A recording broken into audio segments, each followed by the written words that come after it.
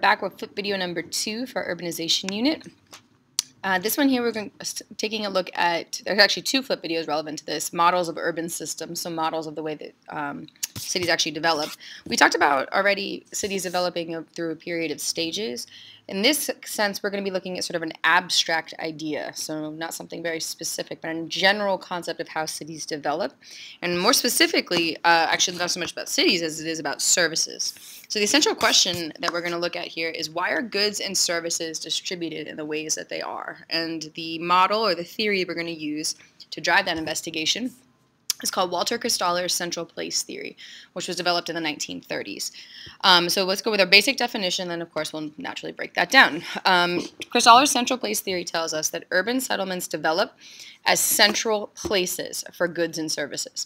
So just like the title suggests, and just like we see here, what a central place, in this instance, a city is, we're going to take out that word city and we're going to insert the idea of a central place, being a settlement which provides one or more services for the population living around it.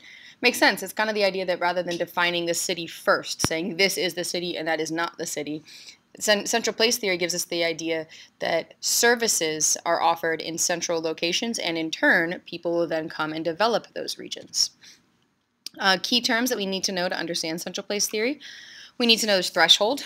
Threshold is the minimum number of people that are needed to support a service. You would not start a Maserati dealership in a town of 10 people. That would simply not be economically feasible. You would not be able to maintain your business in such a place. So with too few customers, stores just can't afford to stay in business. You need a minimum number, you need a market in order to sell a good or service.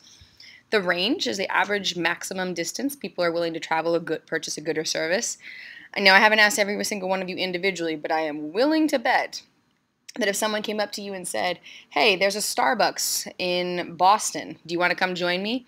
You'd probably say no, because there is a Starbucks significantly closer to you, and you are simply unwilling to drive that far to get a cup of coffee. Not that you drink coffee, it's bad for you. But in contrast, if someone said to you, you just got admitted to University of Berkeley, California, or you just got admitted to Rice University in Texas, some really top-tier universities, then I'm willing to bet that you would go. You have a much larger range for that service of a top-tier university education than you do for what essentially is fast food. So beyond a certain distance, people just can't afford the travel costs. It's not worth your time after a while. So businesses are going to consider the threshold and the range of their good or service before they actually decide to start to offer that service in a place. We've already learned this term, but just as a review, hinterland would be the area surrounding a service from which customers are attracted. Consider that if we're going to talk about DC, we got the DC region. Our hinterland would be all of the surrounding area that's supported by Washington, D.C., and really our metropolitan suburbs too. 2 types of goods, and we're going to talk about goods and services in the context of range and threshold. There are low-order goods, things that are easily replenished. We're talking bread, we're talking milk, we're talking newspapers, we're talking Lysol, right?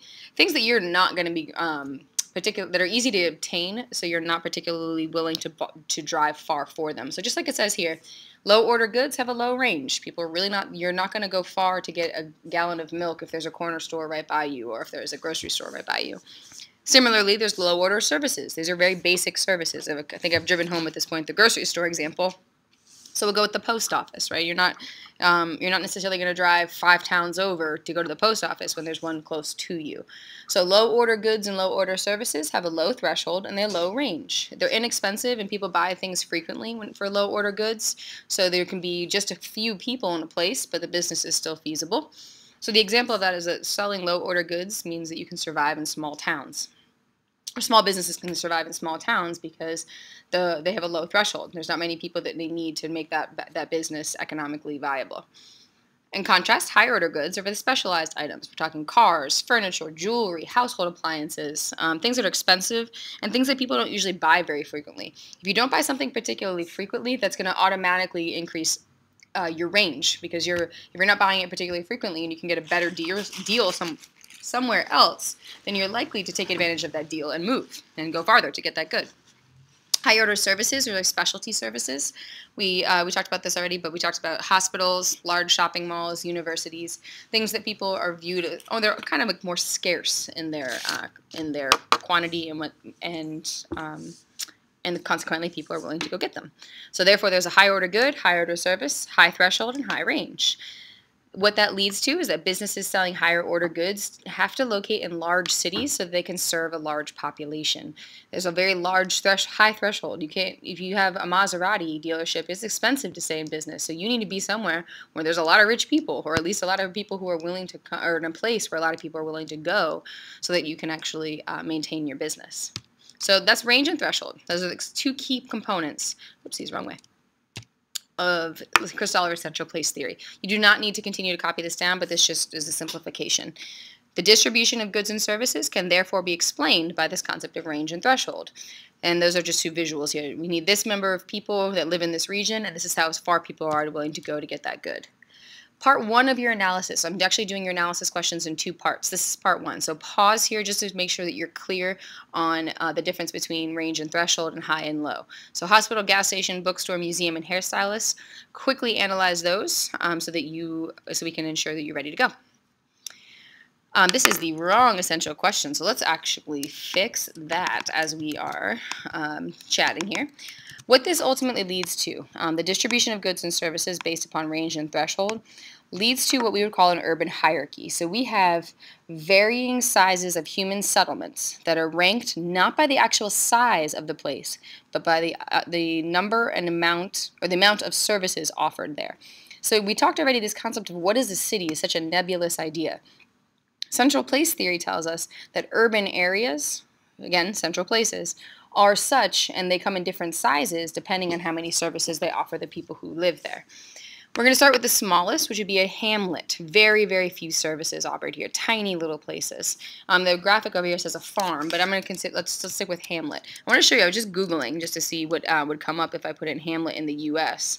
And this is a good example of what it would mean. I mean, these are extremely rare, and these are few and far between in the U.S. Oh, I'm sorry, extremely rare in the U.S. In many places of the world, it's not, but here, this is the title of this article was "Go Here and Double the Population, the Tiniest Towns in America." This is interior South Dakota, population 94. I actually saw this here. I wanted to show this example where I read here. This is Bonanza, Colorado. And it says, without a single business or post office, the residents here are so far off the grid, they can't even manage to get a proper address. There's no cell phone service. And this is not the one I was thinking of, and now I'm wasting time. Anyway, some of these showed actually that they were products of deindustrialization, that these towns had been deindustrialized, and so these people that are kind of sticking strong and staying in this, maintaining what I would imagine be pretty difficult lifestyles. But if you have a population, as these things say, of 6 and 5, and you are not offering a lot of services in this region, you are pretty much maintaining the status quo. So that would be a hamlet. A village, and we can actually put in here too, a village/town, because it depends on, these terminology is relatively similar. Here you're going to have some services and a specialization with a hinterland. So you're going to have some central place that people come, small market, small downtown, in a land surrounding that market. Then we're going to bump up to the concept of a city. So in cities, then there's a huge range. I mean, again, this is just difficult terms to nail down. But if you have a city, then you're going to have a lot more specialization. You're going to have enough people who are doing different tasks. You're going to have maybe more retail. You're going to have more medical services, things like that. And you have a much larger hinterland. And I like this term here that we need to focus on. You're going to have greater centrality. Use that concept of central place theory, that you're going to have there are more services offered in that central place, so that in turn, think of it like a magnet. It's going to have more centrality. People are going to be coming into that center place either more frequently or in greater volumes of people. In the city, they're going to have some sort of CBD, some sort of district, some sort of core region of that place, so within the actual central place itself. We build on that, we get up to a metropolis, and a metropolis usually contains several urbanized areas and suburbs that kind of act together as a coherent economic whole. This is what we want to think of when we think of the DMV. So we've got Baltimore, Washington. These areas are all kind of, you may have the core out in Alexandria, or core in Tysons, a core in Silver Spring or Bethesda, but we really have these all generally as a metropolitan area or metropolis. Megalopolis, there's that term again, also known as a conurbation, is when we have these multiple metropolitan areas that are all merging together.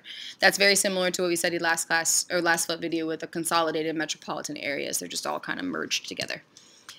So if you can see the part if you're going to actually analyze this like a school, if you're going to go in a hierarchy, we'd have a hamlet first, then a village, then town, then city, then metropolitan area.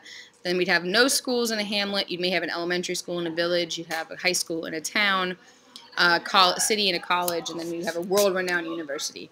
And lunch is ending, so I'm going to have to pause this and return momentarily.